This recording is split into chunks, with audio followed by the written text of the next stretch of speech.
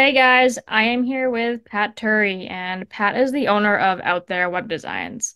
Pat works across numerous platforms to help build branded websites that best suit the individual business versus just working with one specific type of platform.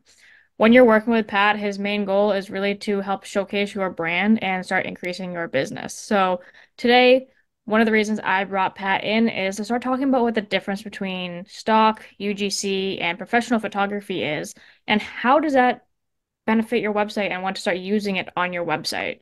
So I'll hand it over to Pat to give a little bit more of an intro to himself and jump into this topic. All right. Thanks, Carrington. Appreciate it. And thanks for having me. Of course. Yeah. So, yeah, we are going to cover this particular topic, but just to give you a little bit of background about me, I started this business in 2010. We started off doing web design alone. And then as we progressed, started adding on learning about SEO, adding on paid ad management, and then more recently adding on software development. So we have a small team of five of us. So it's me and two other web designers, and I have an SEO manager, paid ad manager, and a software developer. Um, so there we go. I love it. So when you have new clients coming on and you have to start talking to them about the different types of content that you put on their website. I mean, you and I have talked about it a bunch. There's so many different types. You can do it yourself, hire professional, go like user generated content style. How do you work through that process with different clients?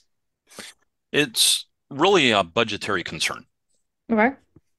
So when we're talking to clients about it, ideally we want to have the most genuine content that we can have, both textual content and the imagery and the graphics. So the more custom that we can make it, the better off that they are because it can really showcase what they do and it Hmm. really brings forth their brand messaging.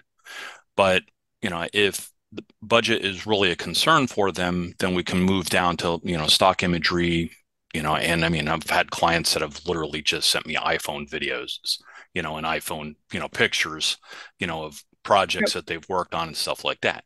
It's not ideal, but sometimes that really does communicate depending on who their audience is. Hmm.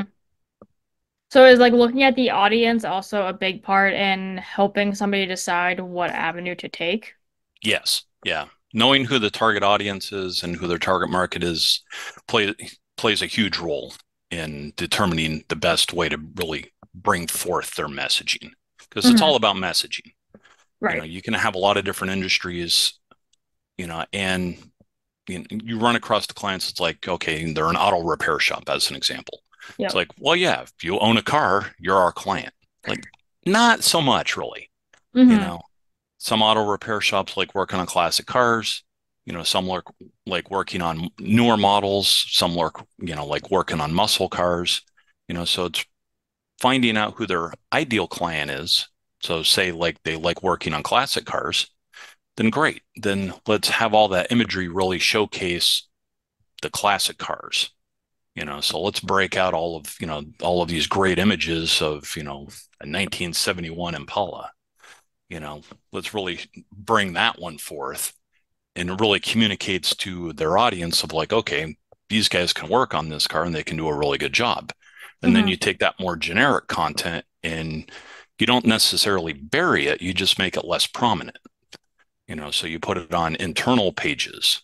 Hmm. So now when a visitor is coming to that site, they see, okay, this is what we actually work on. We can do all this other stuff, but this is what we really want to focus on. Yep. So obviously for me, I am slightly biased Of when it course. comes to photography, saying that I do that professionally.